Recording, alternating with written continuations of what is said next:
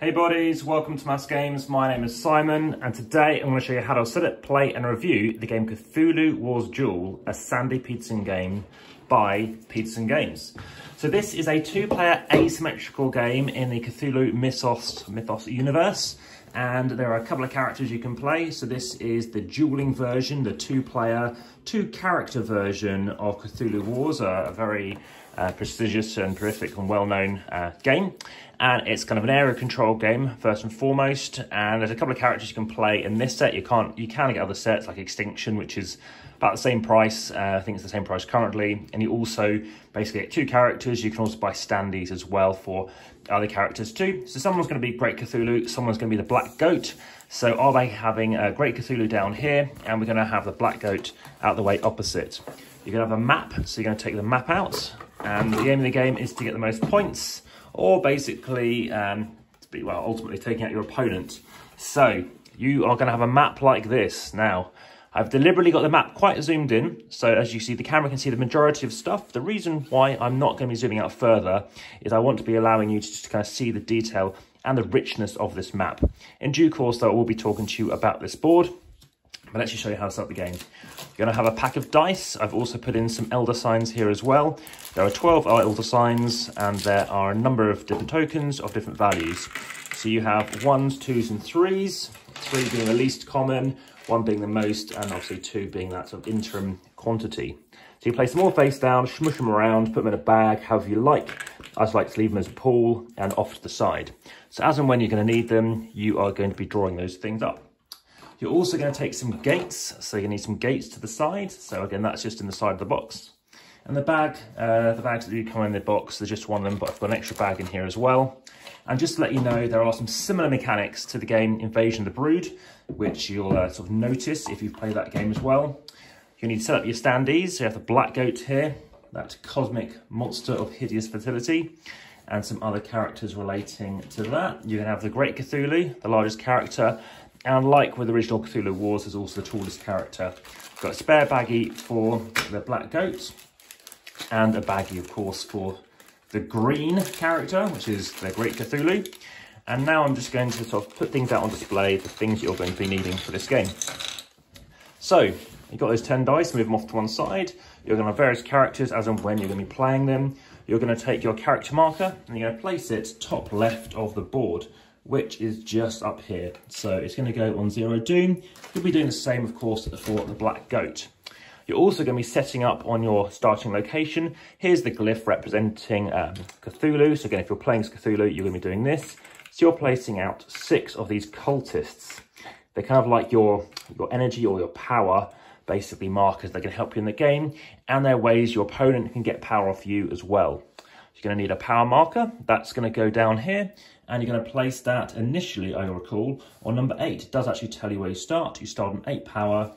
You're going to be starting with 6 acolytes, these guys down here, and a controlled gate. So now you're going to need one of those gates I mentioned, taking a controlled gate, and it's going to go in this location.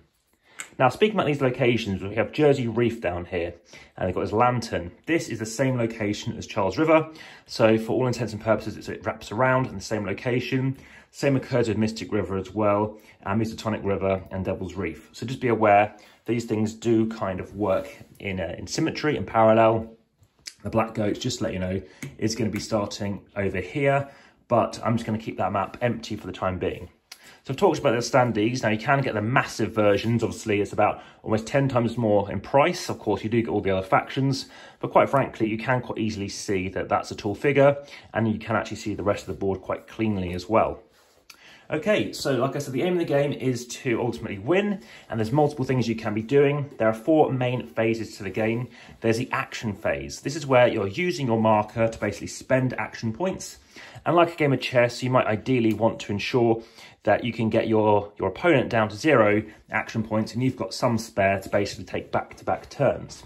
So think about when you want to do it. So what can you do? Well, you could recruit a cultist. That's one thing you can do in your turn. You're going to spend 1 of your power points to do that. As you can see, they're all in play currently, so you won't be doing that presently. You could summon a monster, so you've got various monsters down here, and it tells you the costs on here, what they're going to be. So Acolytes, we've brought them all out, they're going to cost you 1. We have the Deep one for here, for example, it's going to cost you 1. You have Shoggoth, which is going to cost you 2, and Starspawn is going to cost you 3. Cthulhu is going to cost you 10 initially. Once it's wiped out, it's going to cost you 4 to bring back. And I'll come back to combat in a moment. So, if you want to awaken the Great One, as I said, that is going to cost you obviously 10. In this case, playing Cthulhu. It will vary for obviously Blackgate.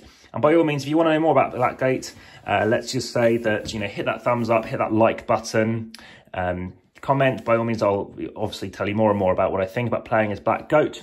And also check out the comments and descriptions. Hit the subscribe button and that like button. Please share.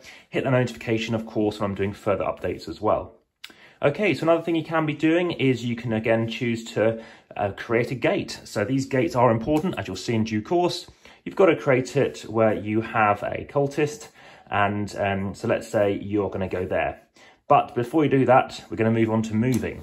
So you can spend 1 power to move. It's 1 power per unit's move, and in this instance, you could move here for 1. So let's say we've already spent something else, we've spent another 1, and now we're going to spend 3 to bring out a gate.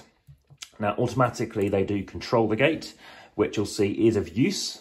And now, because you're getting more power back from it, you can also spend 1 to battle. So imagine you've got the Black Goat here, you're battling. Well, you're engaging the battle, so you're spending an action point to engage and taking on this Great One over there.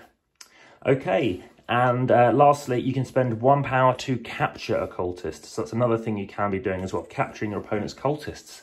Something we didn't do in the last game. Lastly, you could just pass and you lose all your power. Now, why lose all your power? Well, let me tell you this. It's all coming down to the fact that, apologies for that, different setup here today, is you have what's called here, this doom track, this decay track. So you're decaying your opponents by basically passing earlier. They're spending more effort than you and you're just, you know, decaying them, which means you're ultimately having to spend some decay before you start spending more power. So it could be quite a nice thing to do. If you know your opponent's got 1 or 2 powers left, while you're decaying, they're obviously halving, or in this case, reducing the amount of stuff they've left based on 2. Again, if they had 3, they're spending 1 decay, and then they can have 2 power left. And again, bringing out a gate is going to cost them 3, so you now know they can't do that. So we also have something down here, which I will talk about, Rituals of Annihilation, and that's going to be down here in position 5. Let's just move this up the board now. Okay, so now let's move on to the gather power phase. So once you spent all your power, that's been done. I'm just going to move this like this for the time being. And what you can now do is, so everyone's out of power, you now need to be gathering power phasing. So now this return the decay marker, so we left it in the bag for now. We don't need to worry about it, just to keep it in shot. But that would be returned to 0. You're going to spend 1 power per cultist. So you'll be gaining power for each cultist you have in play. So I've got 1, 2, 3, 4, 5, 6. And the way we read this is that you get 2 power per control gate. So you have 2, 4, 5, sorry. So you have 1, 2, 3, 4, 5, 6, 7, 8, 9, 10. So now my power goes back up to 10 for the next round. Additionally, you're going to get 1 power per abandoned gate. So if one happens to be abandoned, you're going to get 1 as well. And also, if you happen to have anything to do with Cthulhu, you might get additional stuff too. Okay, and lastly, there is what's these spell books, which is a very, very interesting part of the game. So then you're going to determine who starts first based on power. So if you happen to be first last round, you can say if you want to go first or not. And then you move on to the Doom phase, which is optional. That's this thing along here. So you can say, well, now I've got my power regenerated to 10. I can spend 5, and now I can see it's going to cost 6 next time. So I'm spent 5, and then I'm increasing my Doom, which, let's move up here. I've now gained some Doom. And the Doom is equivalent to basically the amount of control gates you have. So I currently have 2, I've got 2 Doom. Aim of the game, reach 30. If I can reach 30 before you, then I can immediately win that game in the particular phase that I'm in. And remember, there are 4 phases. So you could do it in the Doom phase. Of course, your opponents, if you happen to go first, can respond. And that's where these Elder Signs could be of use. Because any time you can actually flip them over and say, I've increased my Doom by 1, but naturally you don't want to do that towards the end of the game. I happen to have 6 at the end of the game, and I didn't have any 3s. My opponent actually had a 3. Okay, so that's other things we can talk about. Well, let's talk about battling. So if you want to battle, you saw my sheet here. So in this case, let's say the Deep one, he has 1. So we have a Deep one here, and it's going to be trying to battle. So I'm rolling 1 die, against, let's say, the black goat. And I need to be rolling a 6, basically. I can't believe it. I didn't roll a single 6, I don't think, really, yesterday. So I roll a 6, and that would actually kill this off. Now, if I don't roll a 6, I roll, say, a 5, then what happens is it basically suffers pain, and it's going to move back 1 space. And the black goat's player can choose where it moves back to. That's something else it can do. Apart from that, 1s, 2s, and 3s don't do anything. A 4 also happens to involve pain, and it moves backwards too. Multiple characters, if you have multiple monsters that you're controlling, you can assign what damage is taken by what creature. Now, the most fun part of the game is these spell books. There are various spells that you can basically trigger. So ultimately, if you're the first person to, in the first Doom phase, say, so I'm guaranteed to get this, I'm going to take one of my spell books, and I can choose which one to use. And it allows me to do something else. So I can basically replace acolytes, if I've got any spare in my pool, with one of my opponents, which is quite strong. But there are various things you can be doing. And the aim of the game is, as soon as all 6 are done, and initiates unlimited battle as well, so you can be battling all over the map for a single action point. Now, the 2 things to be aware of, again, trying to get to 30 to win the game, or instant death is the another option over here, so you can try and go up here instead. So that pretty much summarises how to play the game. What do I think of it? Well, this is a 44 pages in here, of which 35 pages are core rules. It's very easy to read, but it is detailed. It could definitely be summarised similar to this back page in a 2 or 3 pages. I think if you go on a website like Board Game Arena, when you're playing games online, there's a nice synopsis down below. And a lot of it, if you do want to double check stuff, as detailed as it is, I think this could be probably about a third of the length it is. It has examples, and that's fine, but it does talk about some examples which won't be these core characters, which is, again, absolutely fine. I just don't think it necessarily needs that amount of detail. Again, I like the look of it. I like the way that you're powering up, and you can try to control gates, because whoever controls the most gives you a bit more power. I've heard that the black goat is harder to win at, but I happened to lose as Cthulhu yesterday, so I don't think there's any issues with imbalancing there. I happen to have a score of 24 to 32. It happened to be that this triggered the end of the game. Again, some people might not like if it's pure dice, but again, it depends which character you're bringing out to try and get more dice. Trying to use your spell books. Maybe once you've played both characters, you're going to be familiar with what both characters do and being aware of how you want to work with it. And of course, for those other characters, you can start playing in different locations as well.